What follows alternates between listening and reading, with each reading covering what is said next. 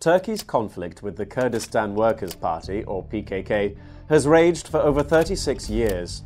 Since 2015, when it entered one of its deadliest chapters, Crisis Group research has confirmed over 4,000 fatalities in Turkey and northern Iraq.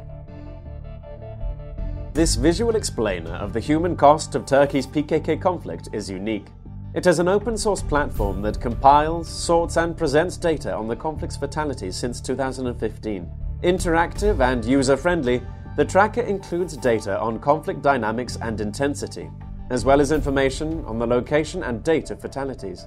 More specifically, for state security forces, it includes data on ages, ranks, and type of attack. You can also see the gender and affiliation of PKK militants. The platform also includes a map that tracks the hometowns of security forces and PKK militants killed in the conflict since July 2015. How many security personnel and PKK militants were killed in a given time period? Where did they die, and where did they come from? These are just some of the questions that this database tool answers.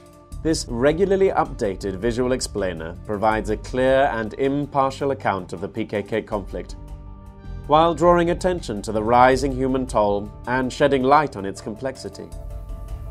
Use it to track fatalities in Turkey and northern Iraq, and discover trends in how the conflict is evolving on the ground.